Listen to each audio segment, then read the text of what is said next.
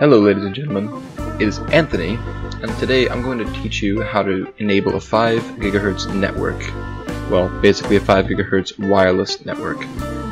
Now, back in the old days of when Wi-Fi first came out, there was two different versions of wireless internet, which was 802.11a and 802.11b. A was 5 GHz, which was mostly businesses and whatnot used those because it was steadily available, or it was more steady as a whole, and it was faster connection and whatnot.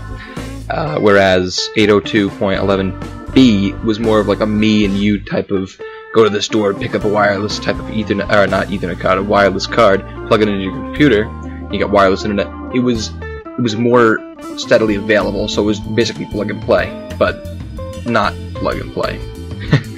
So, to enter your credentials when you type in routerlogin.com in your either Google Chrome, Firefox, whatever website you're using, or browser you're using. So if you go here, it'll ask for authentication. On Netgear routers, it usually is admin and password. Now the reason for this is because they don't want people changing that kind of crap, but you can, I believe. So click login. Just wait a couple of seconds, let it load, and this is the router that you're using.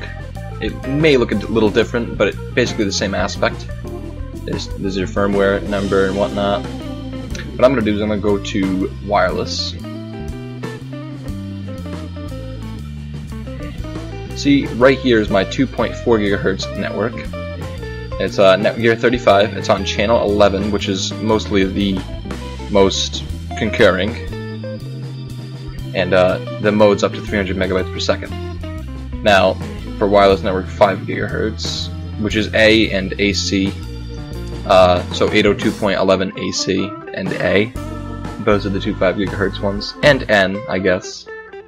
I named it Moonman just because it's on channel 153, and it's up to 300 megabytes per second. Now, the security options, I changed it to my own personal preference. You won't be able to see my two passwords, but that's all you gotta really do is just enter your credentials, enable SSID broadcast, so you're gonna check that, and you're gonna go to channel 153.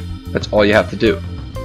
Now, you can keep both of them up, but you're gonna have to make sure that your wireless card supports a 5 GHz network. To figure that out, look up your wireless card, see if it supports 802.11a or 802.11 AC or 802.11n. And that's pretty much it. So I hope you enjoyed this video, ladies and gentlemen. Leave a like, subscribe, comment if you want. Have a great day, everybody. Peace out.